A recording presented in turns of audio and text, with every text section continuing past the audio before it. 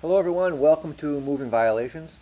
I'm Russ LeBlanc, NEC consultant for EC&M Magazine. First I want to look at this run of rigid PVC conduit here. No clips, it's separated there, right? So the lack of clips, that's a violation of 352.30.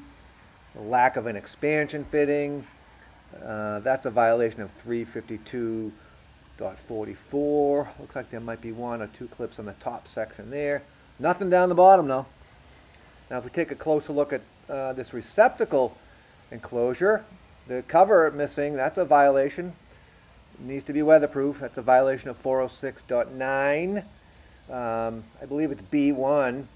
And the receptacles themselves, the white one actually is a weather resistant receptacle as required by 406.9 B1, but the ivory one is not. So that's another violation there.